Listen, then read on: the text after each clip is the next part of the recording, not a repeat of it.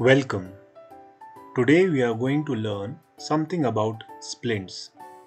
Now a splint can be defined as any device which is used for support or immobilization of a limb, joint or spine. Now the splints could be conventional or non-conventional. These are some of the photographs of non-conventional splints like a piece of cardboard, a piece of ply, hockey stick, an umbrella or a simple wooden stick can be used as a non-conventional splint. Now, the importance of splinting in orthopedics are many. I'll enumerate a few. That it helps in temporary immobilization of sprains, fractures and reduce dislocations. It helps to reduce pain, facilitates patient transportation, prevents further soft tissue or neurovascular injuries and decreases the risk of converting a minor into a major injury. Now the most commonly applied splints in hospitals are the Cramer wire ladder splint. Now this Cramer wire ladder splint, it is used for temporary splintage of fractures during the transportation, and it is made up of mild moldable steel with a coating of PVC or vinyl, and it, as you can see in the video, it is made up of two thick parallel wires with interlacing wires.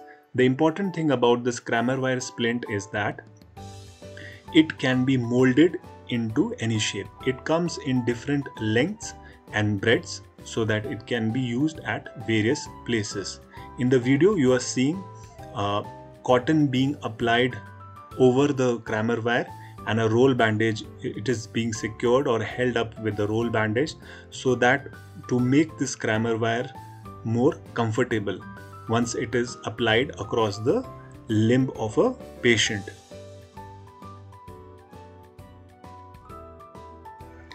Now I shall demonstrate application of a Cramer wire splint on the lower limb of a child with suspected tibia fracture.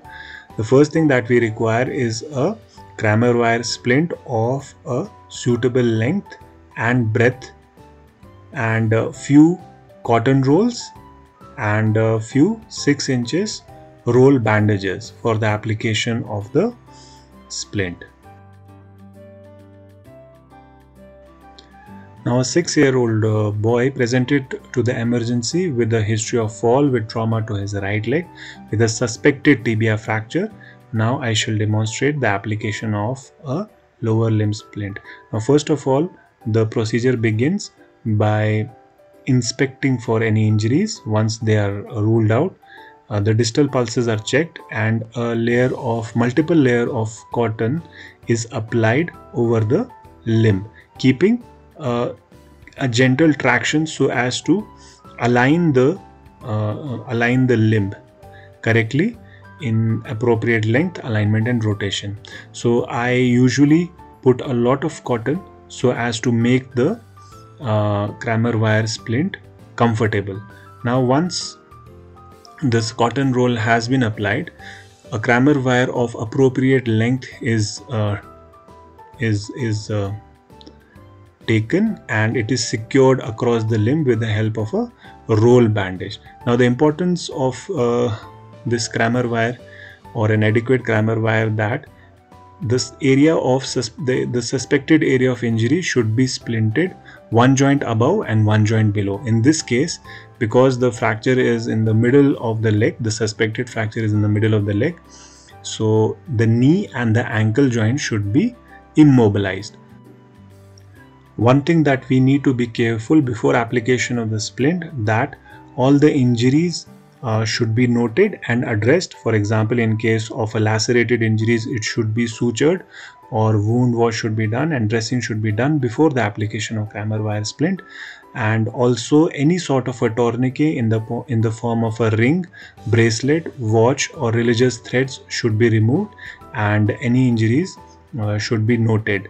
So the idea of splinting is to make patient pain-free, comfortable, and it should facilitate transportation. Now after application of this above knee Cramer wire splint, the child will be sent to the X-ray department so that the X-rays can be done.